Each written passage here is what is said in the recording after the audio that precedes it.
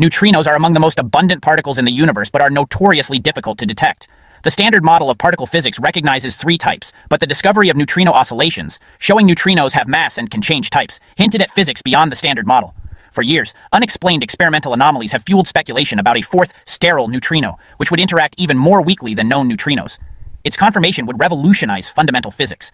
A new study published in Nature by the Catherine collaboration reports the most precise direct search to date for sterile neutrinos, finding no evidence for their existence. The Catherine, Karlsruhe tritium neutrino experiment, located at Germany's Karlsruhe Institute of Technology, was originally designed to measure neutrino mass, but is also exquisitely sensitive to signs of a sterile neutrino. The experiment works by analyzing the beta decay of tritium, a radioactive isotope.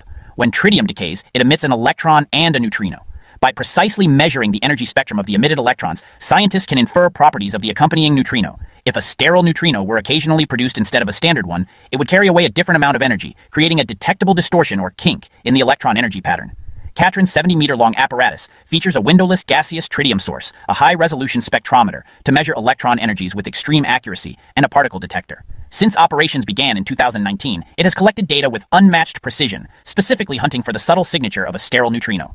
In this latest analysis, covering 259 days of data taking between 2019 and 2021, Catherine recorded about 36 million electron events. The measurements were compared against detailed theoretical models of beta decay with an accuracy better than 1%. The result was clear. No statistically significant kink or deviation indicative of a sterile neutrino was found.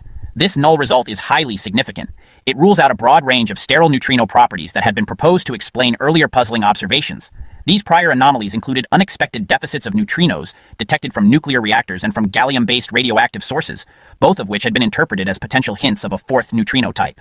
Catherine's findings directly contradict the claims of the Neutrino 4 experiment, which had previously reported evidence for a sterile neutrino. A key strength of Catherine is its exceptionally low background noise, meaning nearly every detected electron comes directly from tritium decay.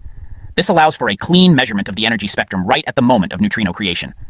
This approach complements neutrino oscillation experiments, which observe how neutrinos change type over long distances. While oscillation experiments probe neutrinos after they have traveled, Catherine probes them at their birth point. Together, these different methodologies provide a powerful, multifaceted test of the sterile neutrino hypothesis, and the combined evidence now strongly disfavors its existence in the parameter space explored. The Catherine collaboration involves scientists from over 20 institutions across 7 countries, underscoring the global scale of this high-precision investigation. While the search for the sterile neutrino continues in other realms, Catherine's definitive tritium decay analysis has significantly narrowed the possibilities, steering particle physics toward other explanations for past anomalies and reinforcing the robustness of the 3-neutrino framework, while simultaneously advancing our precise understanding of neutrino mass. Did fusion just hack dark matter?